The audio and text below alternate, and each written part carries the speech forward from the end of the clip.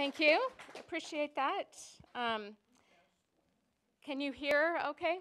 Is that good on it? All right. I got to make sure that I start this timer. Um, so it really is an honor to be here. I started this project some time ago, and the Montana Historical Society has been fantastic. I was actually born in Helena, and it's really fun going actually through the museum as many times as possible. And as I'm upstairs researching and getting to go by the albino, buffalo is always fun for me. I remember that very well. And it is such an honor in many, many respects also for Kirby to have arranged this, for Tammy to be kind of the instigator of this. And of course, I am so grateful to Dr. Pallister. It's been fantastic getting to know you and your work. And I just touched the tip of the iceberg, particularly of his memoirs, which are upstairs in the reading room, and I highly recommend that you read them, or when Josh gets them out, right, for everybody. I want to dedicate this talk to Dr. Ron Losey, good friend, terrific colleague, one who has done amazing things for medicine in Montana and actually all over with his knee surgeries, was instrumental in helping so many patients at the Boulder Institution with Pallister. And I'll talk about him a little bit later. But Dr. Losey, as he says, is a goner. That's how he wrote it. He passed away on May 14th, but I just think unbelievable, and I really want to dedicate this talk to him, as well as Dr. Pallister and their amazing friendship. And I'll return to him a little bit later. My parents can't be here tonight, but I was born in Helena, and they met Dr. Pallister in 1958 when they took their firstborn, Jan, over to see Dr. Pallister to have a confirmation of a diagnosis of Hurler's disease, which is a rare genetic condition in which she didn't have an enzyme to process complex sugars. My parents, waffled on, did we institutionalize her or not? And there was a nursery that was constructed at Boulder in 1962. Could have placed her there, but ended up keeping her at home, and they're so grateful they did.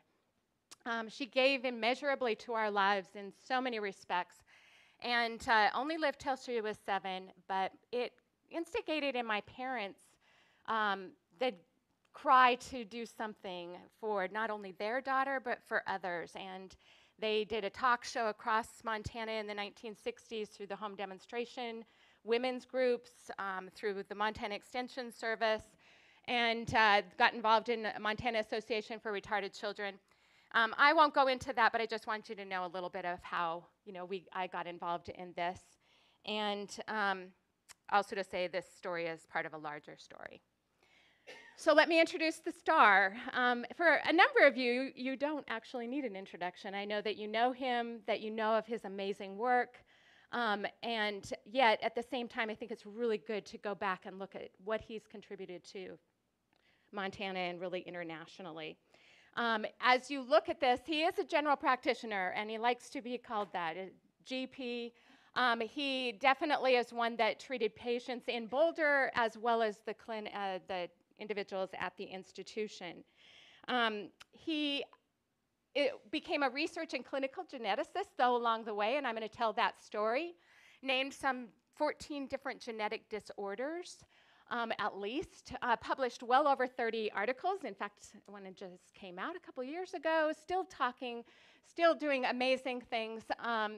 Held genetic seminars in Boulder, later at Chaudère. The orthopedic program that he started with Losey helped individuals in all kinds of ways. He worked with the legislature, championing all kinds of things that I'll get into, pushed newborn testing laws, instrumental in ending forced sterilization. You can see the list goes on. And if it's not enough just covering some of the things that he did as far as genetics are concerned, he was also mayor of Boulder for 3 times you were elected, was working on the school board as a member, brought clean water and sanitation to the town, actually moved to Boulder because of the great fishing, became a great hunter and fisherman, a trapper, gardener, cattle breeder now. As one individual calls him, he's a Renaissance man in all kinds of ways. So I want to set this story in a little bit larger context, and that is that It is situated within the history of Montana's care and treatment of people with disabilities, which actually is as old as the state is. And Clouds and Rainbows over Boulder, I think, captures it. This is a photo actually taken by Willie Pallister, Dr. Pallister's wife, who I think captures in some respects that it is an institution that was plagued with abuse and problems and staff shortages, even some of the things that you read now about the Montana Development Center. There are all kinds of problems that plagued institutions across the country. And yet at the same time, it was also a place where, a number of individuals wanted to care for people in all kinds of ways and try and make life better for them. In ways, it is like other institutions. In other ways, it's quite unique. And I think the reason that it was very unique is because of Pallister and the genetics work that he did there. Moreover, Pallister became a social activist in many ways, contending that all his patients have rights and worked towards that. So this story is set within two revolutions, I think, in broader 20th century American and even international kind of context. One is medical, that I'm going to focus on today, and one is social. And so certainly it is a story of genetics and the power of genetic knowledge and how that shaped and changed and transformed what we know, that affects medicine today and how we understand people. But the genetic story intersects with the social story, and it's important to see the links. The medical model of disabilities, the ways that we understand a person medically, intersects with the way that we see individuals socially and who we are and what this community is and how do we understand difference and how do we as a society treat people with disabilities. How we understand and care for people with disabilities has undergone a radical transformation. In some respects, we might look at some of those changes just as remarkably as what has happened in genetics. Hence, I situate this story about disability rights also within the broader story of civil rights and human rights, about who we include in the community and how we think about diversity, how we think about values, how we treat each other. So the other context is very much genetics.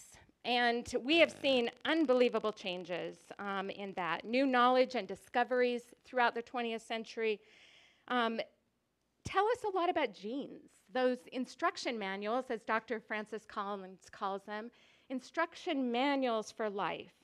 Scientists have mapped the human genome today that helps us treat disease. You can actually have your entire genome sequenced, right, for about $1,000 or even less today. And it can reveal if we have a particular mutation that makes us prone to developing diabetes, or as Angelina Jolie told us a few years, if we're prone to breast cancer. It's revolutionized medicine in all kinds of ways and led to some uneasy ethical dilemmas, obviously, as well. So the road to this genetics revolution was paved by numerous individuals, from Austrians like the Austrian monk like Gregor Mendel, who crossed and recrossed peas, trying to figure out a little bit more of how things worked. And then we get Watson and Crick, that we all know of being able to discover the structure of DNA. But it also has roots in Boulder and with clinical geneticists or the general practitioner Pallister. And today, probably a lot of you know, especially if you've had a baby, that one of the first things that we do within 24 hours is to test that individual to see, is there any abnormality? Is there something that we need to diagnose? Hypothyroidism, for example, detected early, especially that early, can prevent debilitating complications. Pallister actually championed hyperthyroidism tests in the early 60s. That was really remarkable for changing a number of individuals' lives. But in 1947, when Pallister came to Boulder, he didn't know about a lot of this. He did not have this information at his fingertips. No one did. So to set the stage for before what was going on at the institution, I just want to highlight a little of that history and then go into what it is that he saw when he came in 47. Montana, like I said, established the care and treatment for people with disabilities early, at statehood. In 1893, the School for the Deaf, Blind, and Feeble-Minded, so-called feeble-minded, by legislative mandate came in 1893. And it was part of a large state-run custodial institution that began with educational objectives, but quickly morphed into a dark, dilapidated in many respects, dungeons of shame.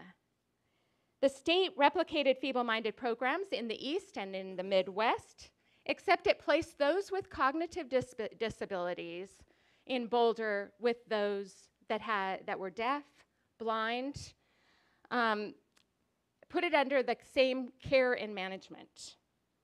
This didn't work very well in all kinds of ways. By this time, the nation's experiment in educating those with intellectual disabilities had failed. When students, the deaf and blind, moved to a stately new home, actually, I went too fast on that, didn't I? This is it. When they moved into a new home, the feeble-minded did not. In fact, those with intellectual disabilities were diagnosed by doctors and sent to Warm Springs instead of moving into this building. Immediate segregation by the people that were running the institution. By 1913, though, by 1905, they built a new building, and by 1913, there were 79 that were living on the south side, south campus of the campus. And here's a bridge that goes over the Boulder River, showing the separation and the Department of the Feeble-Minded from the main campus. Segregating this population, however, didn't prevent bullying or painful encounters. In fact, Archie Randalls is an individual who was deaf, who was there in the 1920s, and his recollections are upstairs in the archives. And he describes the feeble-minded as pests and mental defectives, and complaining that the ever-increasing, nay, doubling of backward children was irritating and mental torture. And in the 1930s, he was one that lobbied successfully for the move of the School for the Deaf and Blind to Great Falls. So people argued that segregating these individuals was necessary. It was important. Feeble-minded boys, a Montana training school superintendent said in 1912, was necessary because these boys became criminals or the victims of criminals inclined. Girls became outcasts in society who bring more of their kind into existence. A 1919 Montana survey of the state's so-called idiot, imbecile, and moron population documented cases to illustrate the need for control. Many felt that these individuals were childish and irresponsible, too low grade to do any work of value. They were dangerous and hopeless. So segregation seemed to be the answer. Put them in custodial institutions away from society. Sterilization offered another solution. On the national stage, psychologist and eugenicist Henry Goddard contended that individuals with a low IQ were a menace to society, a drain on the social welfare. Get them off the streets. Improve humanity with selective breeding. Sound familiar? A little like eugenics? On the national, Helena woman, though, echoed these same sentiments. In 1924, she wrote a letter to the editor saying, "I am a taxpayer. That means I wish for no insane, no feeble-minded, and no criminals to support and to fear. The very fact that these people are inmates of state institutions, it proves that they are morally or mentally unfit to propagate their kind." So beginning with Indiana, in 1907, 32 states passed eugenics laws and sterilization. The Supreme Court in 1927, in a famous case, affirmed the constitutionality of these laws. That included Montana's law, which was passed in 1923. In talks given around the states, the state training school superintendent, as it was called at the time in Boulder, Howard Griffin, reiterated the logic of the Supreme Court Justice Oliver Wendell Holmes' statement, who argued that eugenics, that 3 generations of imbeciles are enough. And with that, eugenics really hit hard here in the United States, as well as in Montana. And this chart kind of shows a little bit of some of what happened during so-called President Griffin, is what they were called at the time. So Superintendent Griffin, the numbers went sky high. Griffin declared that the feeble-minded, inept, and incompetent fell into 3 categories: the helpless and hopeless, the manual workers, and the misfits. And all, he contended, should be incarcerated for life and controlled. So when he came in 1930, the state had sterilized around 35.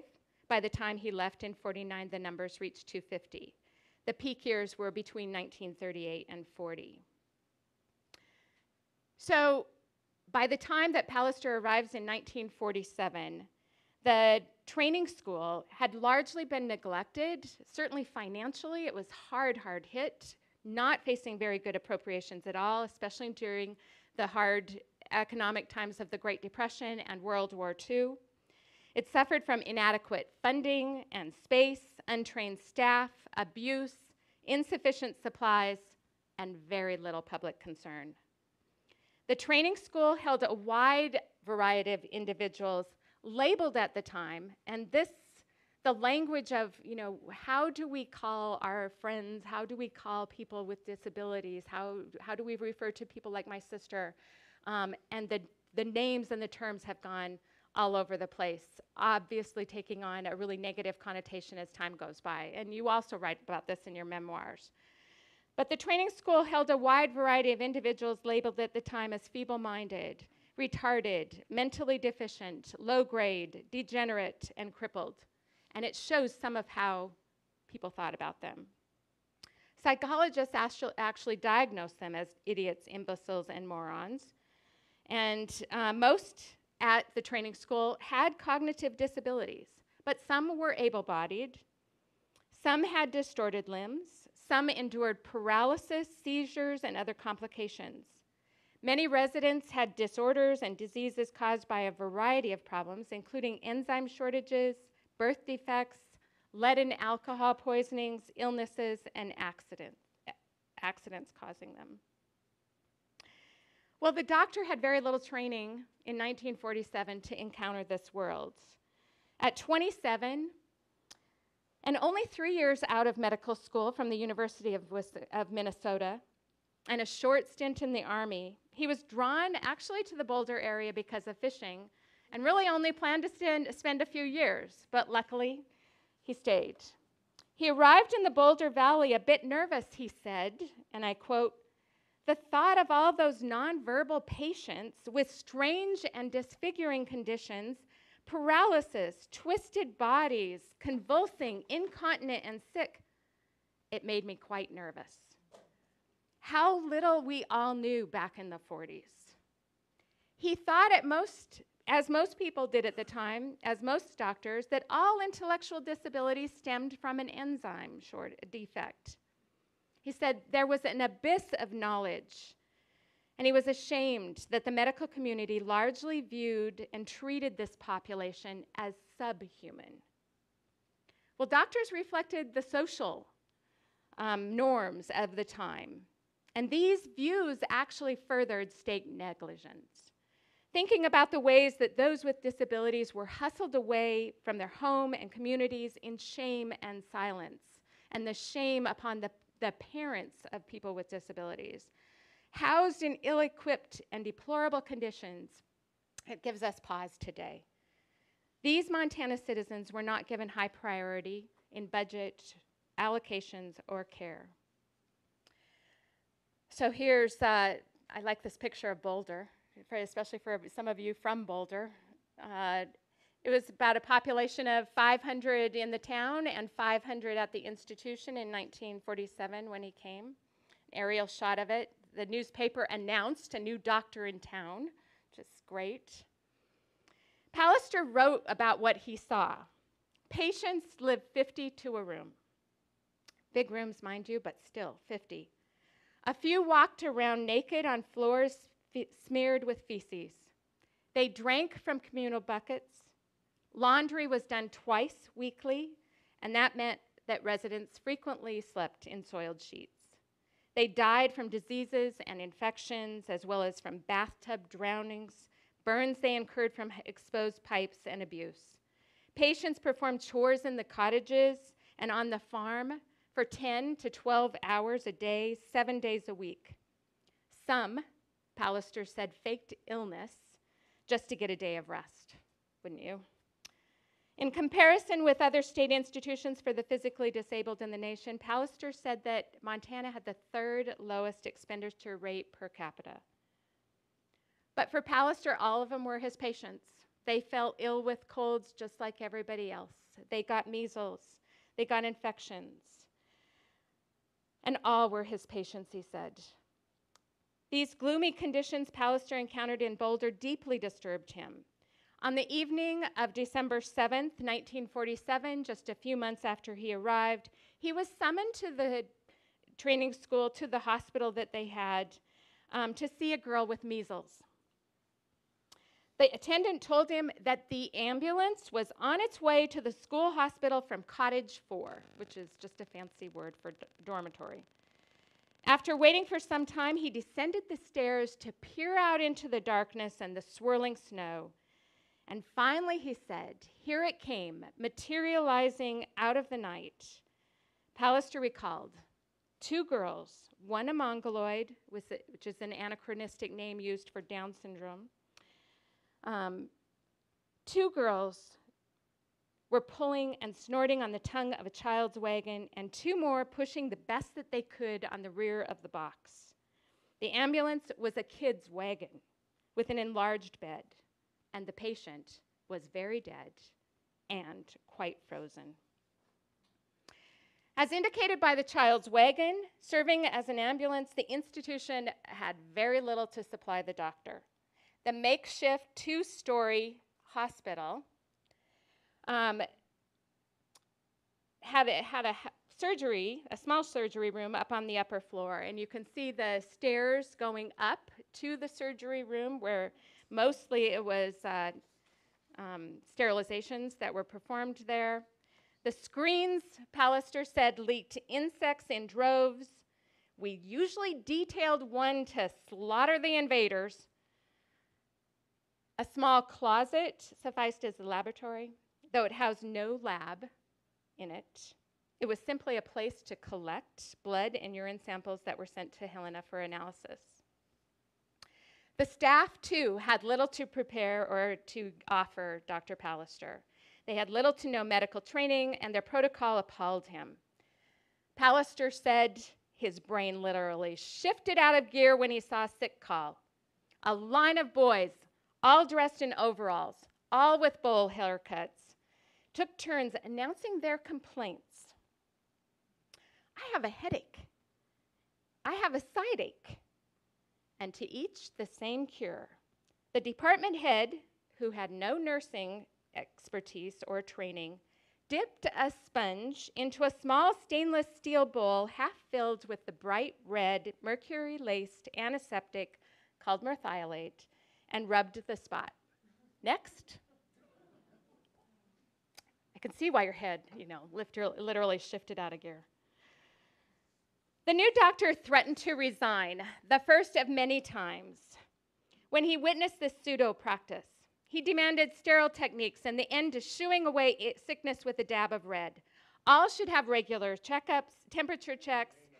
If patients had a fever over 101, Pallister ordered assistants to send them to him.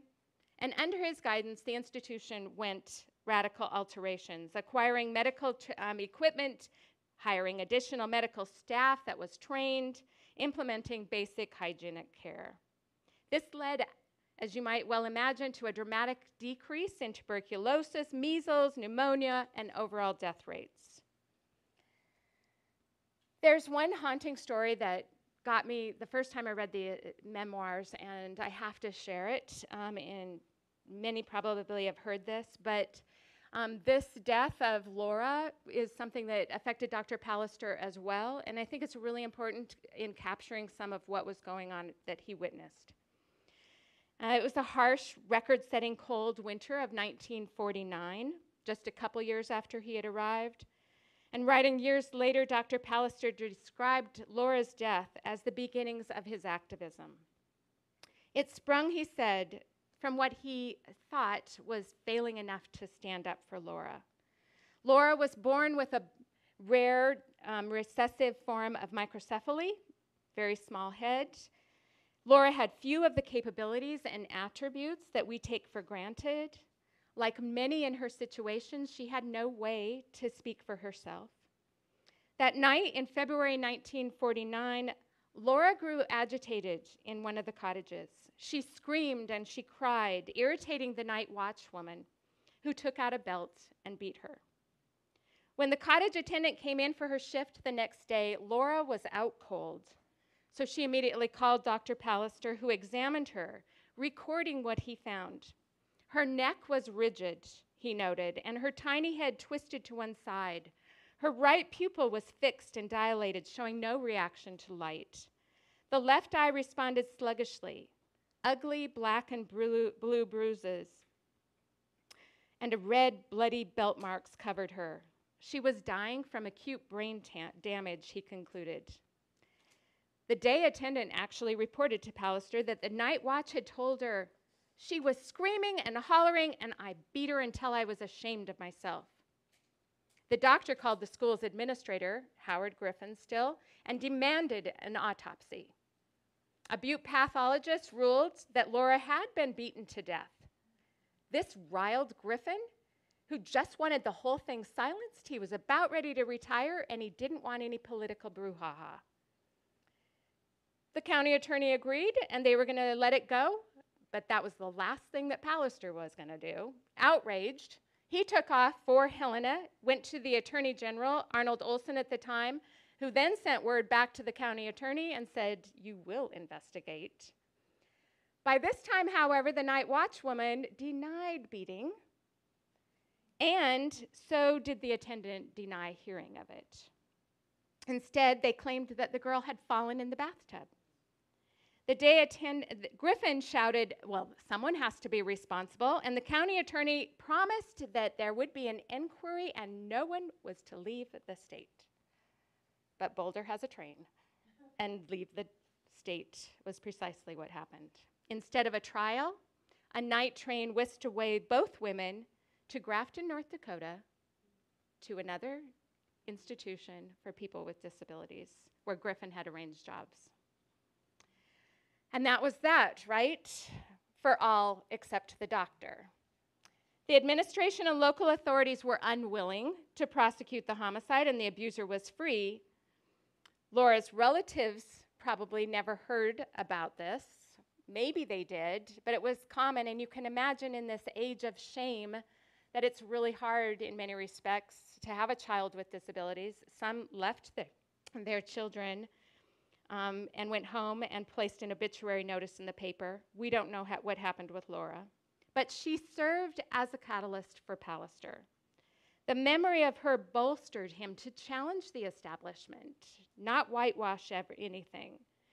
And the first lesson that he learned out of this, he says, is go to the autopsy table for the truth, for the causes of retardation. Laura's autopsy had revealed that her brain had not atrophied as the official death register recorded. Instead, since her embryonic days, her development was flawed. Portions of her brain were absent and malformed.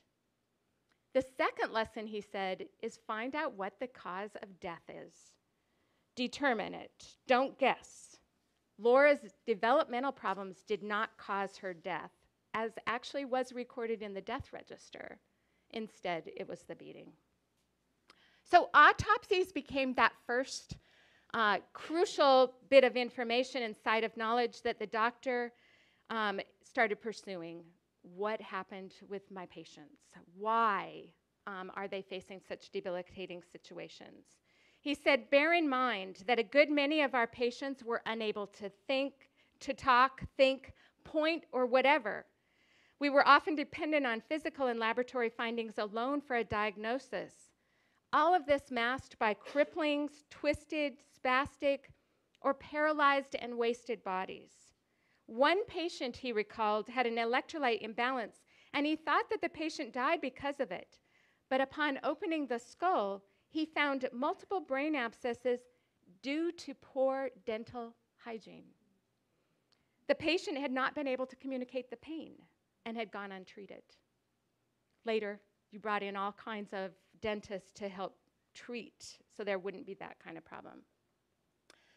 Pallister said he began to come to his senses. He declared we had to start treating them as human beings. And this falls within a larger story about, what was happening across the nation at the time. I won't go into it, but certainly the Kennedy family, parents of children with retardation were organizing, and they too were saying we have to start treating them as human beings. At the same time, Dr. Pallister became very interested in genetics. This started with a really high rate of epileptic seizures that he noticed at the training school. And I've just tried to capture a little bit in this slide of some of your journey through it. It only touches, a little bit of what happens with it, but you can see up at the top the autopsies. Then he sees these seizures and epilepsy, and he's going, what's going on with that, and how do I stop the seizures? How can I make life better for my patients? And he ends up starting getting an EEG to measure the seizures, goes to Seattle to learn how to read them. As he's reading the tracings and slowly titrating medicines to be able to stop the seizures, he's also starting to read a really important book by Lionel Penrose out of England, who Pallister and the psychologist that was first hired there start looking at the pictures and going, that looks like my patient, that looks like my patient, and start getting into genetics in many respects. So in 1955, he develops this. In 1956, it's a really pivotal year in Pallister's life and also in the field of genetics. Only 3 years earlier, Watson and Crick had discovered the structure of DNA. In 1956, scientists ascertained that human cells contained 46, not 48 chromosomes, as they previously thought. Ivar Folling, a Norwegian physician, in 1934 was the first to associate an inborn metabolic disorder with mental retardation, making all kinds of genetic connections. In the 1940s, George Jervis in New York proved that PKU was a recessive condition, and other people started working on some kind of a diet to remedy the problem. Pallister began attending meetings in genetics around the country. When they went back to in Virginia, also took him up to New York. He met Jervis, talked about PKU and finding out diagnoses, went back to Boulder and said, let's find out about our patients here. Do they have PKU? What can we do? Involved a medical student who was there at the time and another individual to study all of them. Of the some 650 patients at the hospital at that time, they found 12 cases. The student working there at the time was Miller, who was one of 70 students that eventually traveled to Boulder to work with Pallister and be trained. When he went back to the University of Pennsylvania, he then sent Pallister all kinds of information, some of the cutting edge research. Turns out that having students both helped them and helped Pallister. And this is the beginning of a real scientific hub that is happening at Boulder. Additional discoveries in the field of genetics, such as the 1959 finding that Down syndrome resulted from a double copy of a chromosome 21, made lab studies even more fundamental for diagnosis. And so in 1963, he starts he starts increasing his lab abilities.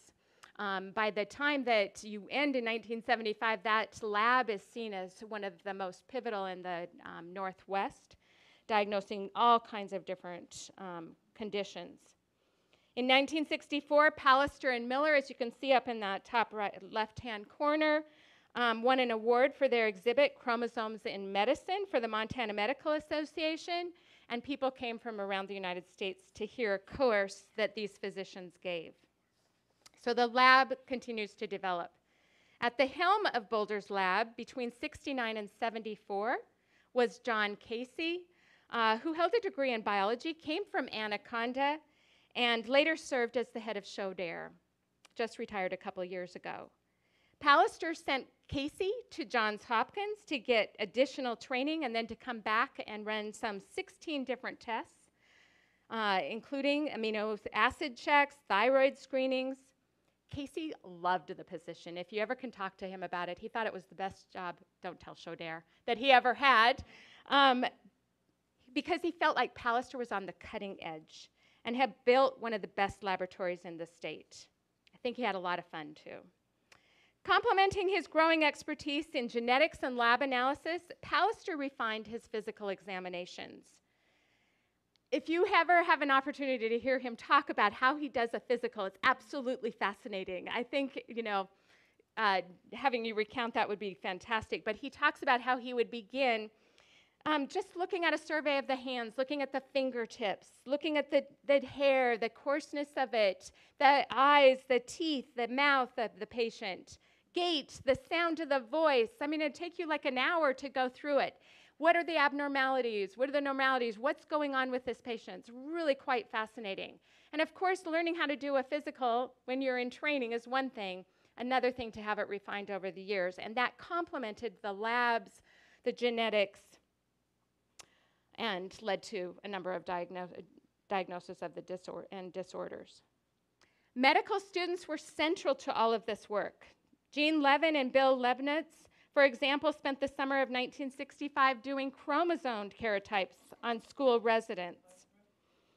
By 1966, they had a whole scope of studies being done here. It was a cutting-edge place to work in all kinds of ways. And Pallister was quick to pick up the phone and consult with experts all over. Not only did he bring in students, but he brought in all kinds of medical specialists. In the middle, you see Pallister talking with Opitz and Jürgen Herrmann, who are both renowned geneticists. They came in, diagnosing, working with Pallister, and the collaboration in the field was phenomenal. Here he is with a number of them. I think we have to acknowledge, too, obviously, that it wasn't just about the genetics. It wasn't just about diagnosing a disease. It wasn't just about publishing a great article.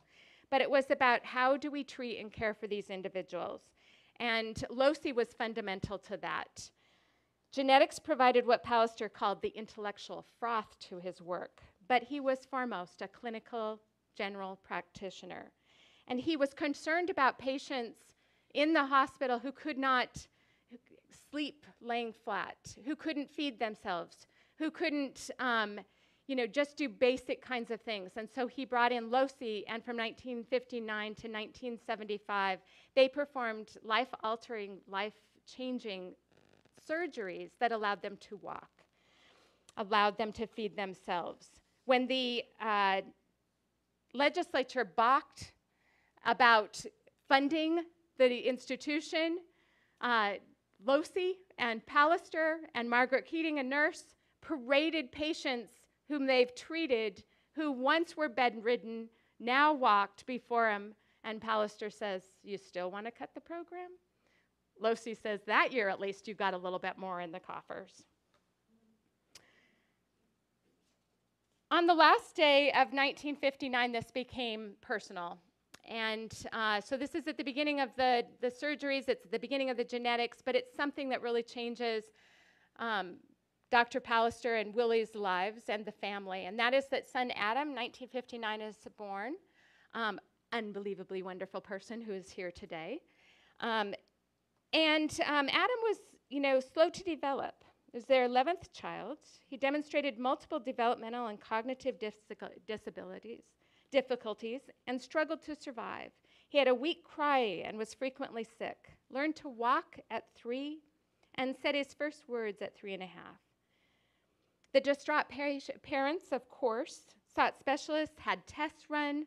I'm sure you did physicals, revealing that Adam had infantile hypercalcemia caused by a chromosomal disorder. Adam lived at home, but went to school at the training school. Now, Pallister found himself in the same camp as parents of his patients, and there he gained a greater appreciation for the social difficulties faced by these individuals. I think having Adam gave Pallister more than book, lab, and clinical knowledge ever could. The experience emboldened him the belief of the human dignity of each person, and it helped him understand and collaborate with other parents. He said, all of our retarded brothers and sisters should be treated with dignity, not as kids, not as second or third class citizens, not as subhuman. All of our institutional citizens are entitled to at least the same standard of care available in private life and should be given as much autonomy as possible. And with that, he became a proponent of deinstitutionalization, which began to enjoy a public wider support at the time. Pallister took residents out to vote, got them jobs, helped them in all kinds of ways, changed the sterilization law to make it against the law to sterilize someone forcefully, requiring patient consent, developed a family living course. Despite Pallister's purposeful focus and benevolent intentions, though, this world was fraught with all kinds of harsh and bitter opposition. And I actually take this from a collection of articles that Pallister put together. He was under attack in all kinds of different ways, as well as Boulder was coming under attack in really difficult times. He said there was much and at times bitter controversy at Boulder. Well, the doctor produced no small amount of some of that controversy and uproar. You can imagine beginning with Laura's, where he is contesting the powers that be and quarreling with administrators and bureaucrats. He did not stop that. He was raucous at times. He fought for greater appropriations, better care. He wrote letters. He failed to mince words. He gave spicy sound bites to the press. Confrontational, intellectually rigorous, critical of religion, and foul-mouthed, has a chapter on that in his memoirs, the doctor both intimidated and yet commanded respect. His tactics sometimes stunned others, but proved effective, as when he paraded patients before the legislature, or when he hung pictures of burned patients in his office, burns that they incurred from the open pipes that were in the dorms. One reporter called him a thorn in the side of public officials. He lambasted Governor Tom Judge in 1974 over the lack of skilled emergency care that was available when people went on strike. Political machinations, he says, are going on that are damned intolerable. He cried, insisting that all parties recognize that the retarded and handicapped are the innocent sufferers. Some cheered, some jeered, some misrepresented him. And to his critics, Pallister said, "They don't see the tears on my pillows at night." Despite Pallister's personal commitment, his public advocacy, and significant medical establishments and some of the changes that happened at the institution, it was all too much in the 1970s. The institution remained plagued by problems. The 1970s was tumultuous as there was significant overcrowding, a high turnover of administrators, one after another, and employees, sanitation problems, outbreaks of disease, labor strikes and lawsuits, and patient assaults, rapes, accidental deaths. I know you probably have followed some of what's gone on with the Montanan Developmental Center. I think it's important to know this long history. As a result, the Montana League of Women Voters issued an alarming report in 1971 identifying the Boulder River School and Hospital as the state's most distressing public institution. In 1972, it fails to receive accreditation. Eventually, the federal government moves in with a Department of Justice lawsuit, which Pallister celebrates.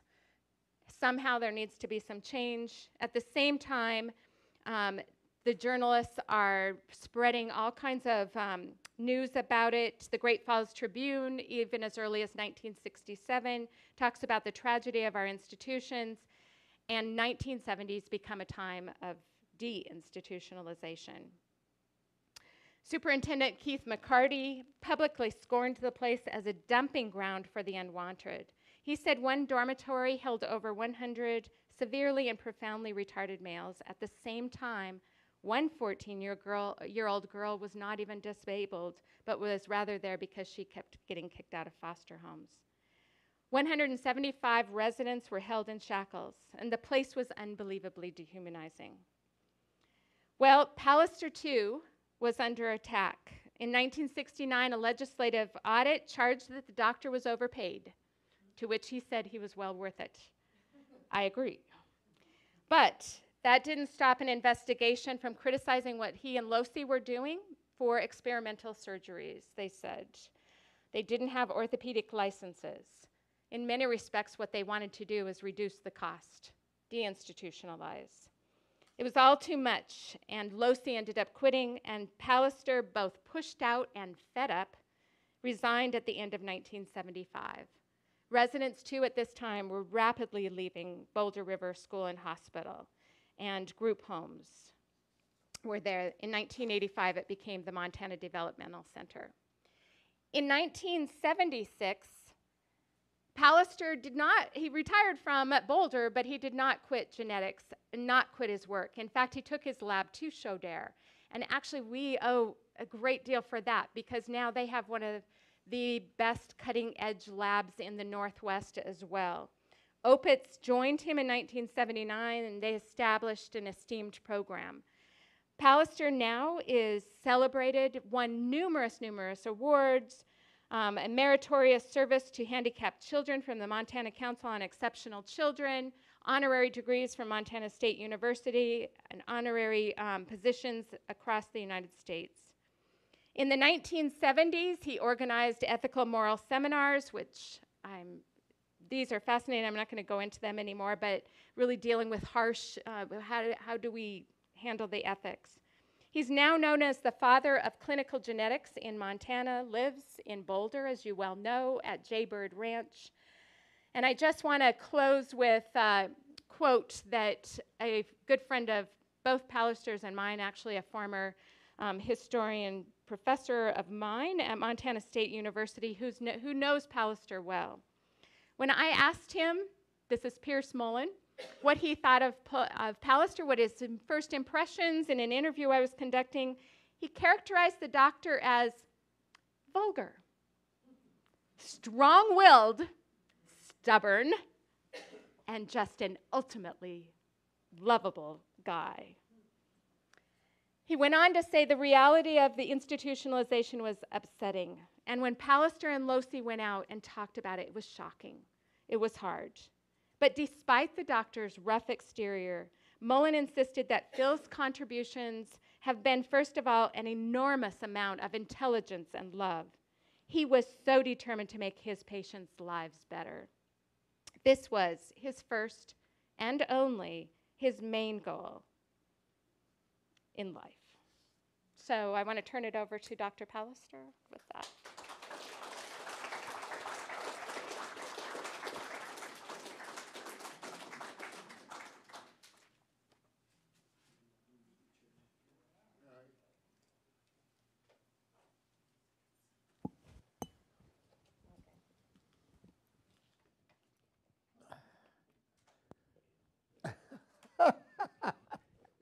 Need a gurney.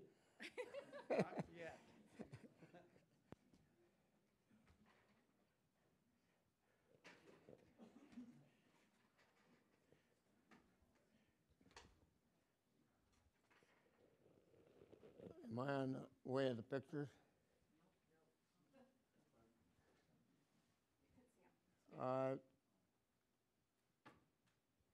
Things have changed since the last time we did this.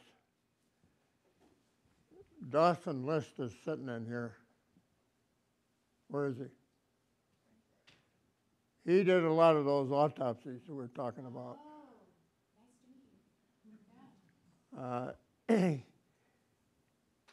I'm going to say, before I read this little thing, that I was part of a three-legged stool. Now, any of you guys that ever worked in a dairy farm know why we use a three-legged stool. There's a lot of uneven stuff on the floor, and it takes 3 legs to keep from tipping over. That three-legged stool consisted of Bud Little, Amos R. Little, and Ronnie Losey, and me. And we worked as a three-legged stool for years, and he was the guy that put me up with Ron Losey. And Ron Losey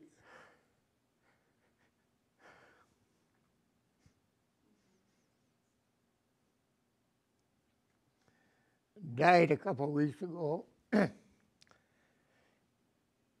Bud Little died a couple of years ago, and I'm sitting on one leg.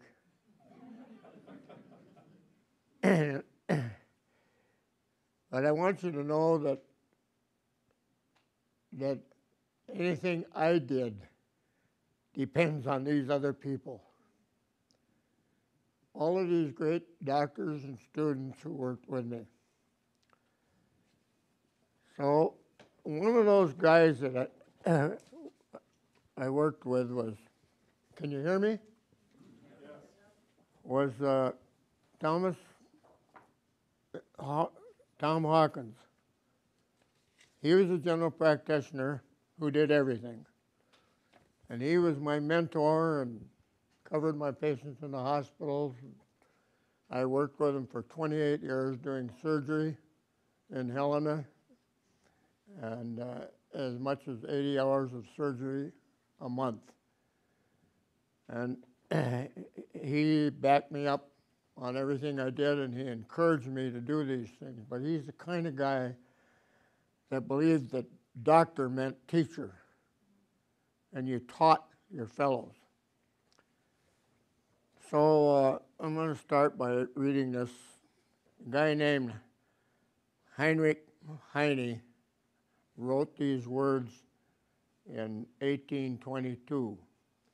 Ich weiß nicht, was soll es bedeuten, dass ich so traurig bin. Ein Märchen aus alten Zeiten kommt mir nicht aus dem Sinn. And he's talking about stories from the past coming up and flooding your mind, and the things that make you kind of sad, and thinking of old-time things and things like that. It's the opening lines to the De Lorelei. If you ever want to hear the whole damn thing, come out the house and I'll do it for you.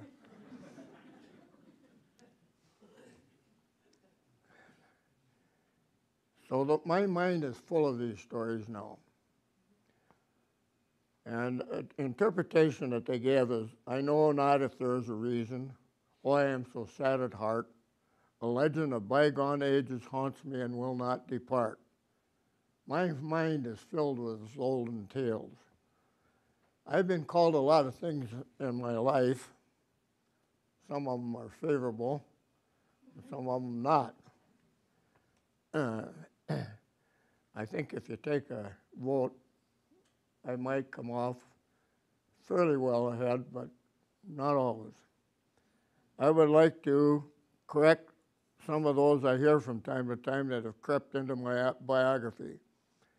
As far as my professional life, except for honorary titles like adjunct professor of medicine from Bozeman or wherever, doctor of science, HC, professor of pediatrics emeritus from the University of Washington or whatever, I am not a geneticist, a pediatrician, nor a specialist of any kind.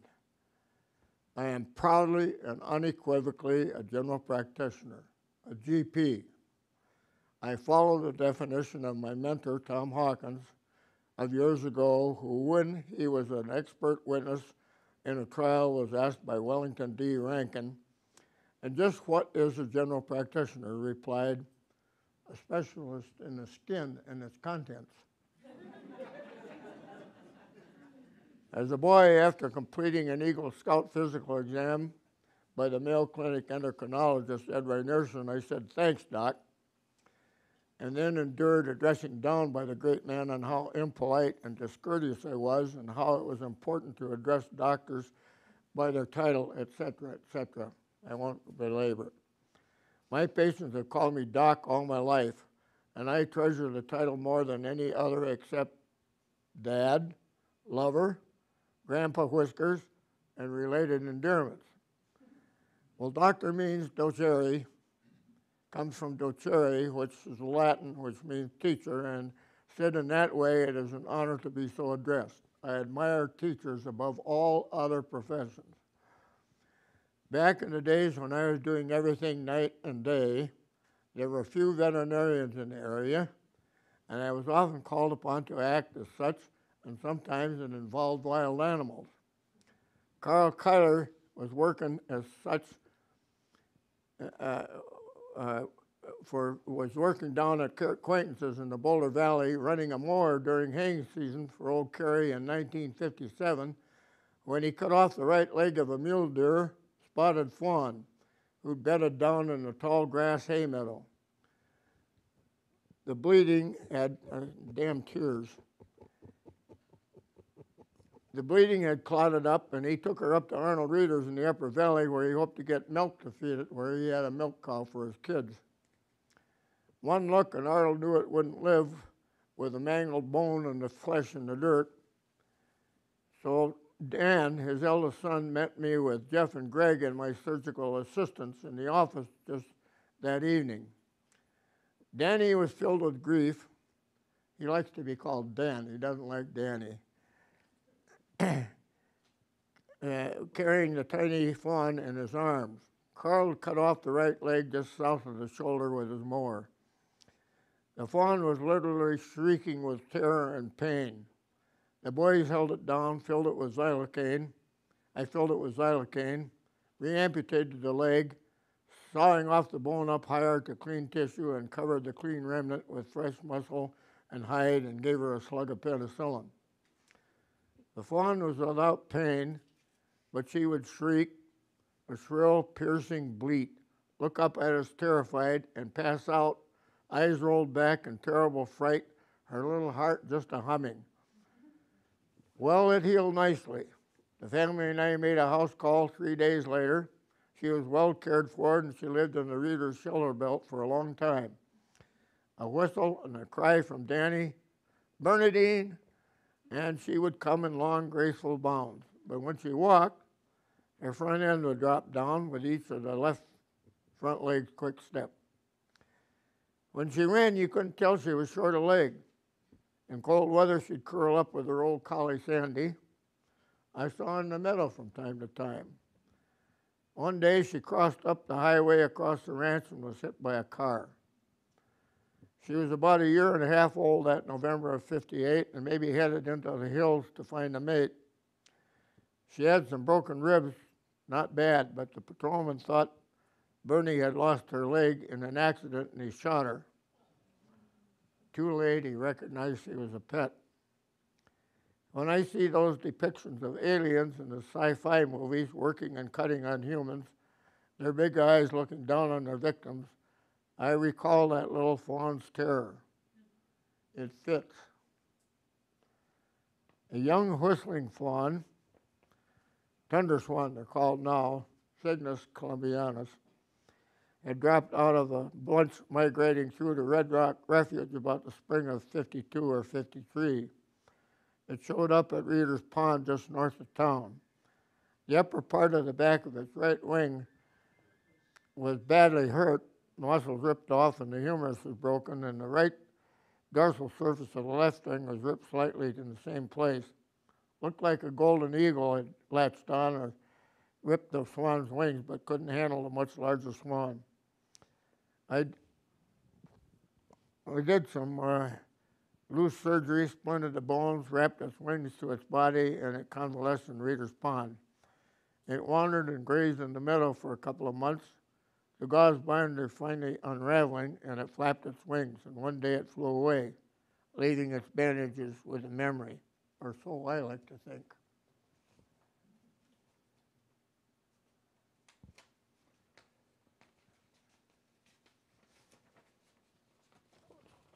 Do any of you know what the biologic index is? Or reproductive index? It's figured at about 2.3 kids to replace the mother and father. This is a picture of my family at our 90th anniversary. So if any of you got any questions about that.